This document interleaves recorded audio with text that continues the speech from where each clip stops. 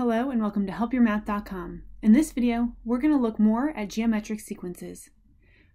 Hopefully by now you've already seen the video that explains when a sequence is a geometric sequence, but basically it's when there's a common ratio, a common thing being multiplied to get from one term to the next. So the formula to find any term in a geometric sequence is given by the following. A sub n is equal to a sub 1 times r to the n minus 1. So n minus 1, this is the exponent of r. So we just want to make gross. We just make this very clear that this is an exponent. And then just so we know what these variables are, a sub 1, that's the first term in the sequence. A sub n is the nth term in the sequence. R is the common ratio. And n is the number in the sequence that we're looking for. So for example, if we have the sequence 5, 15, 45, 135, so on and so forth, and now it's asking us to identify the 10th term in the sequence. You can just figure out what that common ratio is and just keep multiplying until you count to 10. But generally we like to do the formula first. And that way, if it said also, find the 15th, you wouldn't have to keep doing that. And also you could hit the equal sign one too many times or one too few times and be off. So we'll play it safe and we'll practice. So if you don't know the formula yet, let's write it down. A sub n is equal to a sub 1 times r to the n minus 1. And let's label what we know. We are looking for the 10th term. So what we're looking for is a sub 10. So we're going to say a sub 10 equals question mark. A sub 1, that's the first term. The first term of the sequence is 5. The common ratio, so how would I get from 5 to 15? Well, I would multiply by 3. Just to verify, 15 to 45, I would multiply by 3. 45 to 135, I would multiply by 3. So the common ratio is 3. And we're looking for the 10th term, so we're going to say n equals 10. Okay, so we're going to say a sub 10 is equal to 5 times 3 to the 10 minus 1. We do need to follow order of operations here, so be careful. If you just plug this in your calculator, you need to make sure that 10 minus 1 is up in the whole expression is in the exponent, or it's a pretty simple subtraction problem. You can just do that subtraction ahead of time and just say that it's 3 to the 9th. So when we do this, 5 times 3 to the 9th, that's going to tell us the 10th term, and we end up with 98,415. In our next example, we want to know the 8th term in the sequence. We have 1/9, 2/3, 4, 24. And again, we're going to use the formula. So we're going to say a sub n is equal to a sub 1 times r to the n minus 1.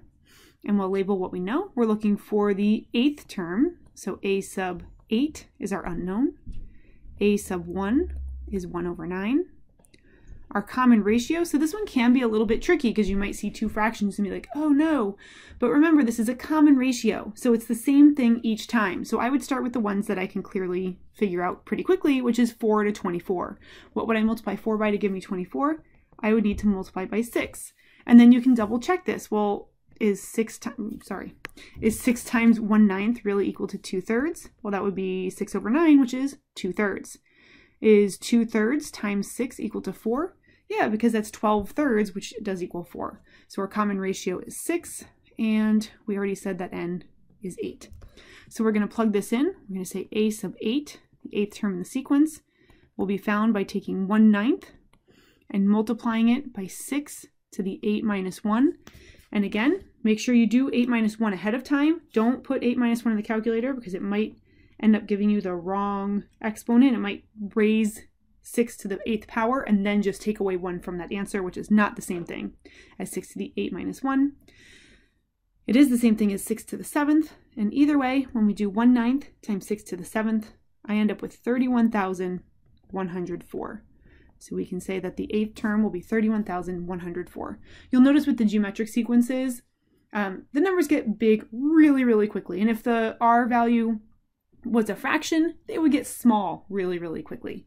That's just what happens with our geometric sequences. Okay, so this time we're given 3, 6, 12, 24, so on and so forth.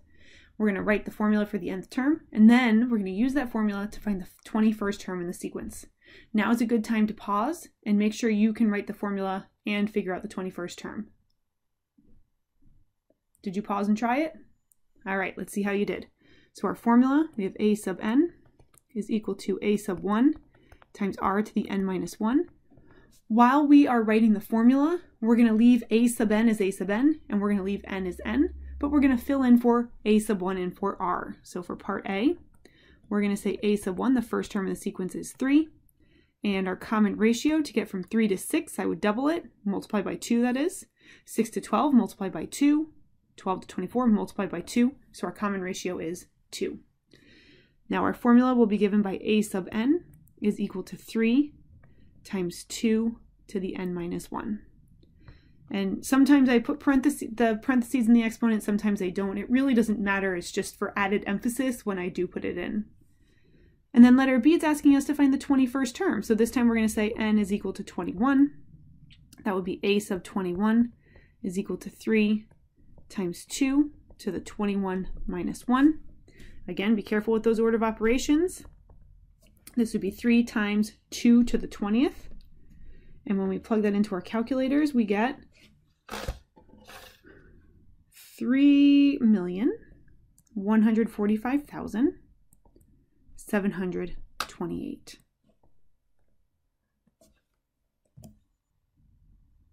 Before I go over this example, I encourage you to pause the video and see if you can figure out the formula and the 11th term on your own. Okay, so for this example, first I'm going to write down that formula. A sub n is equal to a sub 1 times r to the n minus 1. And for part A, we only need to fill in a sub 1 and r. A sub 1 is negative 3/8. And r, again, since we do have some fractions, I might go to these two integers over here. We have negative 6 to 24. I would need to multiply by negative 4. So I multiply by negative 4, and then we want to just double check that we also need to multiply by negative 4 to get from negative 3/8 to 3/2. That would be negative times negative is positive 12/8, which is 3/2, positive, great. And from positive 3/2 to negative 6, if I multiply 3/2 by negative 4, that's negative 12 over 2, which is negative 6. So our r value is negative. You'll notice that when the r value is negative, that common ratio is negative, that the sign alternates. So it goes from positive to negative to positive to negative. Okay, now we're going to fill these two pieces of information in, and our formula is going to be a sub n is equal to negative 3/8 times negative 4 to the n minus 1. We do want to make sure that the negative 4 is inside parentheses, whether you put a dot there or not, because it should be negative 4 being raised to that power of n minus 1. If you write it like this, negative 4 to the n minus 1, technically order of operations says that you would need to do the exponent first and then attach the negative afterwards, which isn't going to work out because that's always going to give you a negative, and that is wrong. So you need to make sure that negative 4 is inside parentheses when you write this formula. So this would be the complete correct formula for part A. Now for part B, we're looking for the 11th term. So n is equal to 11. That would be a sub 11 is equal to negative 3/8 times negative 4 to the 11 minus 1. Again, I encourage you to do 11 minus 1 in your head. 11 minus 1 is 10. And plug this in as negative 3/8 times negative 4 to the 10th. I am realizing now that I skipped over, if you're not sure how to put a fraction into your calculator, negative 3/8 in your calculator would be negative 3 divided by 8. So in your calculator, you would type negative 3 divided by 8 times negative 4 to the power of 10. That's how I would put it in the calculator. And when you do that, you should end up with negative 393,216. That would be the 11th term in this gorgeous geometric sequence.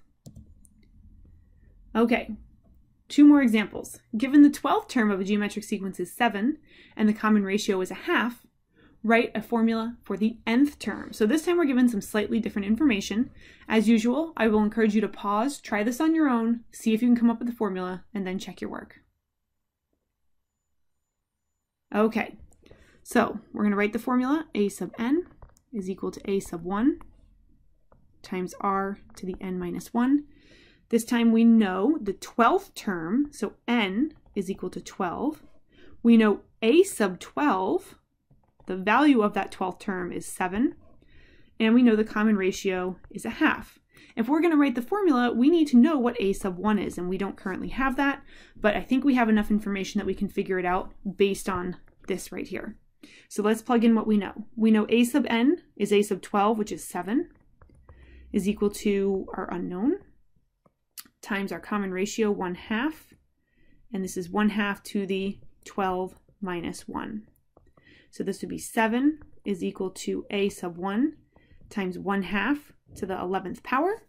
And if we do 1/2 to the 11th power, we're probably going to end up with a pretty itty-bitty number.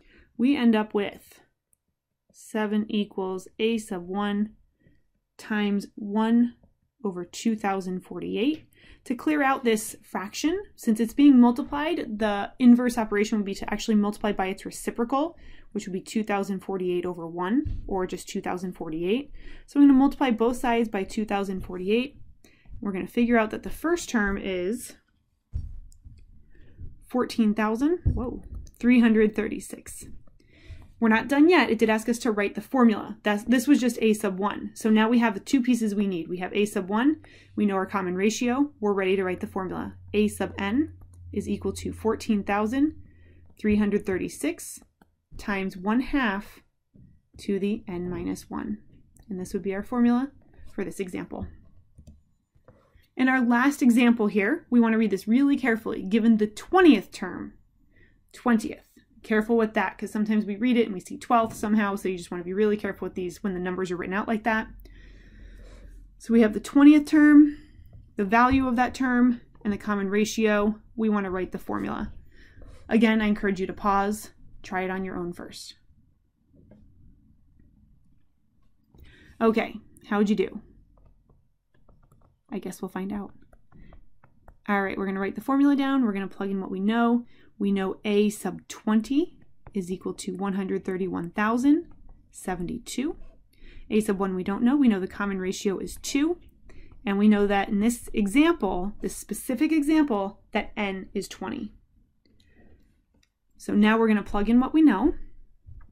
131,072 is equal to a sub 1, our unknown, times 2 to the 20 minus 1. 20 minus 1 is 19, and 2 to the 19th is probably some very huge number. Oh goodness, 524,288. I did just do a little fast one on you and use the commutative property to flip this around.